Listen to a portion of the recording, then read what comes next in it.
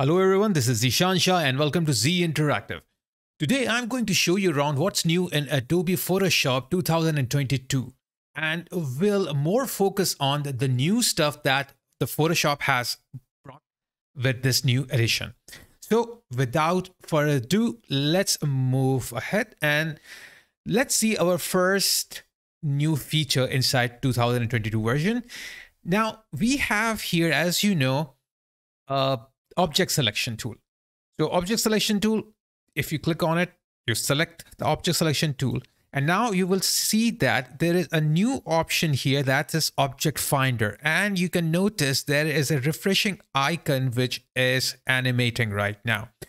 Now with the object finder, as soon as you select the object selection tool, you can simply select the findable objects, the objects that Adobe Sensei can actually calculate anything that is selectable. So the machine learning Adobe Sensei feature actually allows you to select anything that you want and you just hover over it and it will turn blue. That means it is selectable. You can select it, okay, and it will be selected just right away like this. If you want to select more, you can press Shift key on your keyboard and select more objects, okay, and this is how it will select. If you don't want to select anything, press Alt on your keyboard and click on it, it will be deselected. So that's something really good that I liked about the new Adobe object selection and object finder feature. Now, next that we have here is the new masking option. So once you have your background here, okay, let's make a new layer, like duplicate this layer, right click over here, and I have here an option called mask all objects. So you can get it from a top, like from like these menu. Okay, so you have here in the layer mask all object and right click, same thing.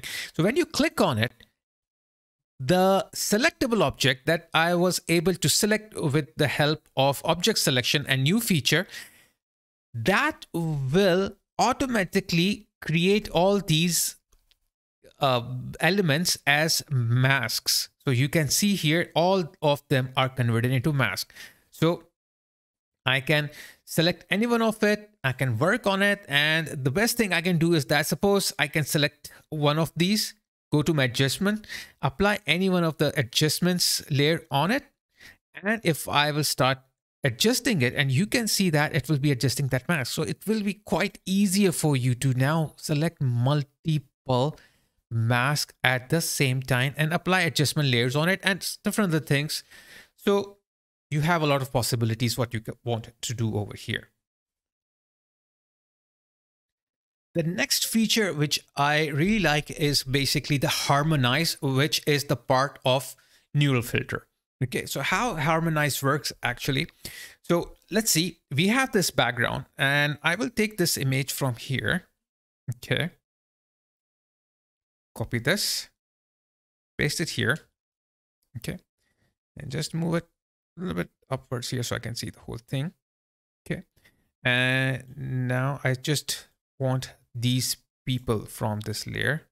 Okay, not all of them. Okay, cut them and delete this layer. Paste them here. And next, what I can do here is that same thing. I can do what? Simple stuff, the object finder, like the new feature. Why I'm doing this? Because the Harmonize effect that we are going to use applies on those elements which are PNG files without any like sort of a background, and you are compositing them, and it doesn't work on the masks. Okay, so it have to be a layer without a mask. So I will select all of them.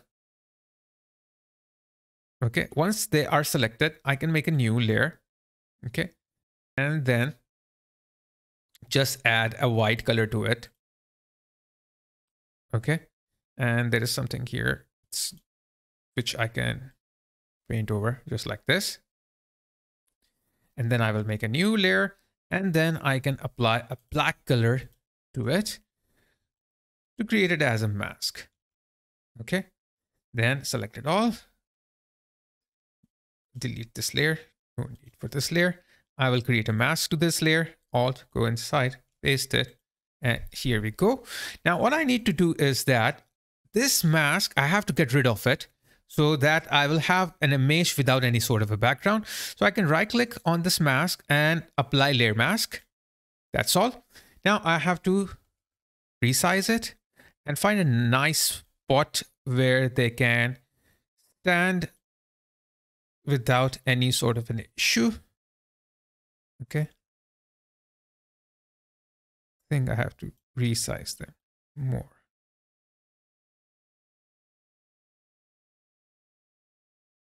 So I think it matches the horizon here more nicely because it have to match the horizon. So it looks like they are standing on the ground instead of flying. Okay, something like here. Okay, now you can see the color, it's not matching the color. Okay, so what I can do is that to match it color to composite, I can now go to the filters here and then I will go to the neural filters. And as soon it will load, I have here harmonization. I will turn on the harmonization here. As soon I will do that, it will ask me which layer you want it to organize with. So I will go here and I want this layer number 1. Okay. As soon as I will do that, it will do the processing and then you can see that it is now applying the same sort of a color over it. I can increase the strength of it. Okay.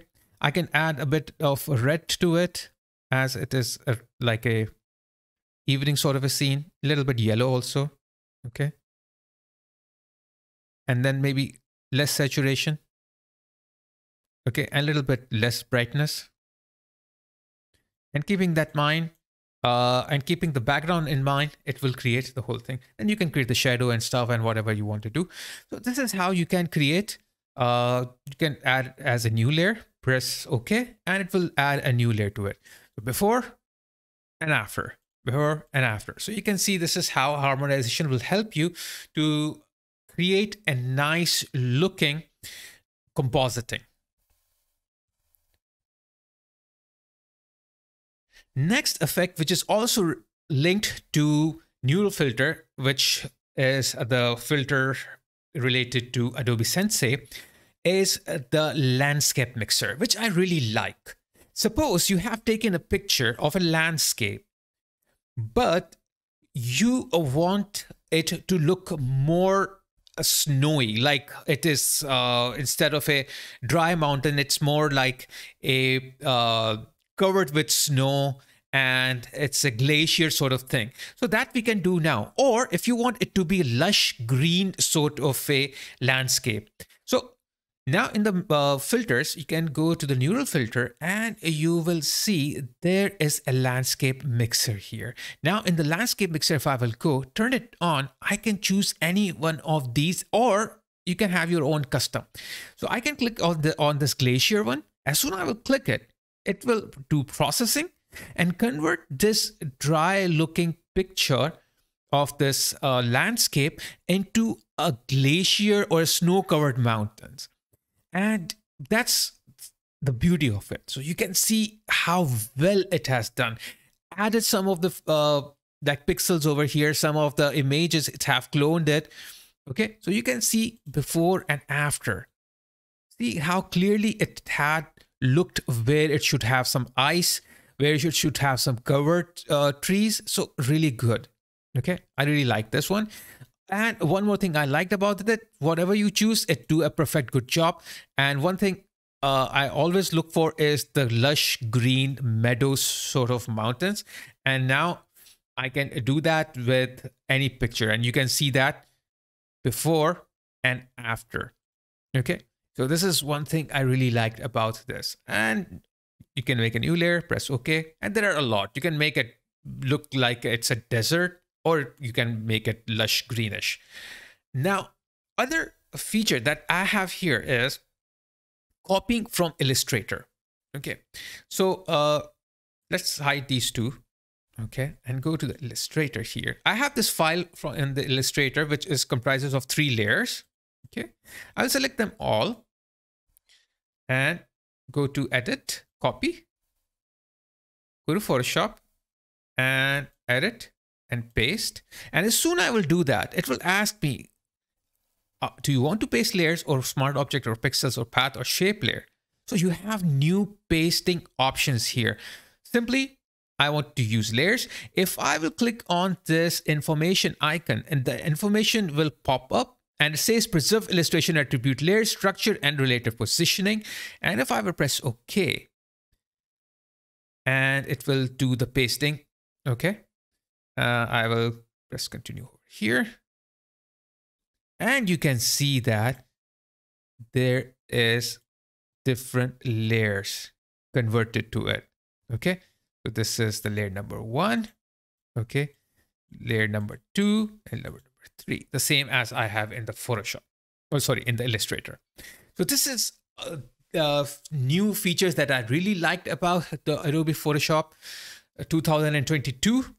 And just let me know in the comment section below which one is your favorite and what you are more looking into it and how it can help you.